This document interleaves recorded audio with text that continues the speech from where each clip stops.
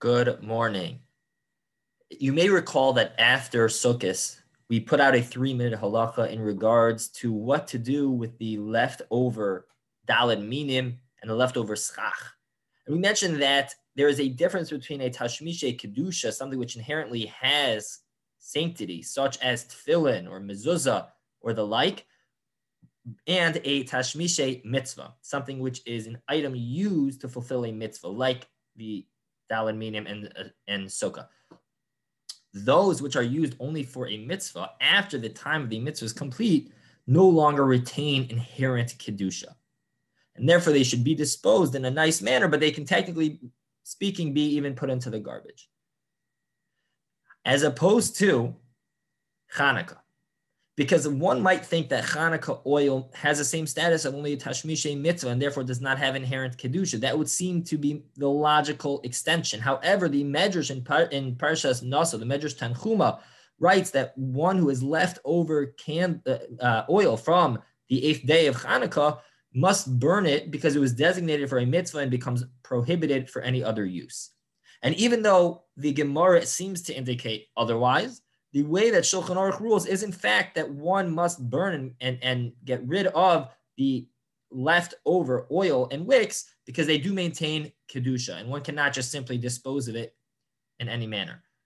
Question is why?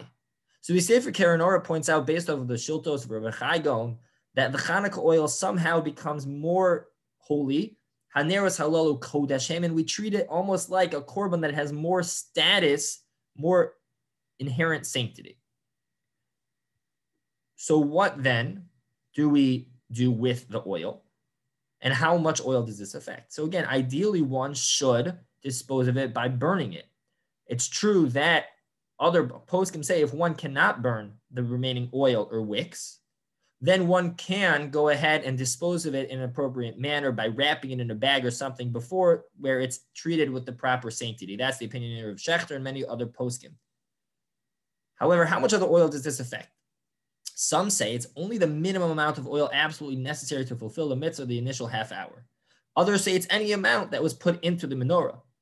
Therefore, the Mishnah Berurah and the Magen Avraham recommend that before one lights these candles, one should make a stipulation that only the amount used for the burning itself should become holy for the minimum amount. But anything that's left over beyond that initial half hour should not retain the Kedusha. If one makes that stipulation ahead of time, the Mishnah Berurah and others agree that that would suffice and it would not maintain the Kedusha and would be able to be treated as whole, as something which does not have Kedusha and disposed accordingly.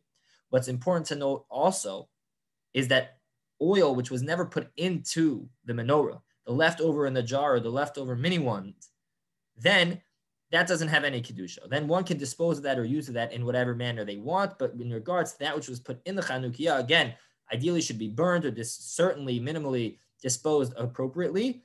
And ideally, one should also be careful to make a stipulation that anything beyond the initial half hour should not become kadosh, should not become holy. Have a wonderful Shabbos.